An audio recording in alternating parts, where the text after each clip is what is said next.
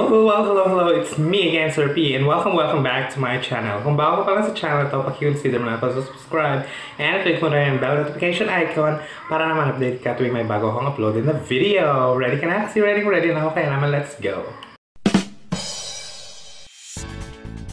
Alright, so for this video, pageant vlog pa rin tayo kasi nga Miss Universe week ngayon. So, gamitin natin yung chance at gamitin ko itong platform na to para naman express ang aking love for the universe. And yun nga, kung di ka pa nakaboto, boto ka na kung paano. Meron ako dito sa YouTube channel ko na tutorial kung paano bumoto using the Lazada at kung taga dito ka sa Pilipinas. Alright?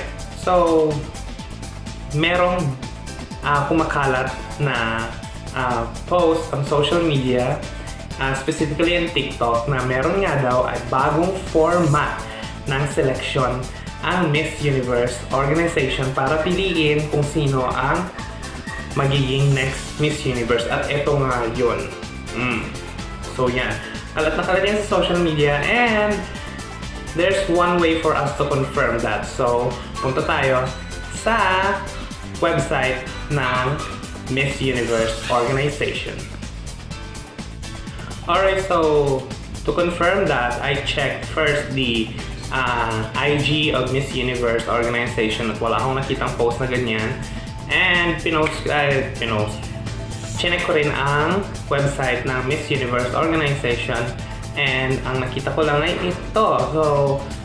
So si Bini, of course, and when you scroll up, makikita natin ang host place, of course, which is the Guitar Hotel, no, ng Hard Rock Hotel, ng Seminole Hard Rock Hotel and Casino in Miami, Florida. And ang host natin is, of course, from 2007 host Mario Lopez and 2012 Miss Universe Olivia Cupo of USA.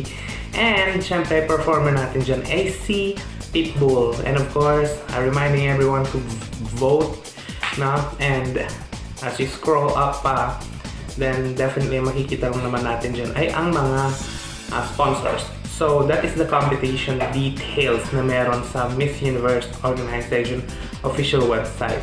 So sa IG nila wala ding post. So saan nanggaling ang fake news na to? Well, hindi pa rin naman natin pwedeng i-consider na fake news itong bagong ruling na kumakalat. Kasi ang sabi is from the Latinos as they interviewed Paula Sugar daw, nung orientation medyo nadulas daw ang ating CEO na ganito nga daw ang magiging process ng selection. So wala na yung kudaan. Okay.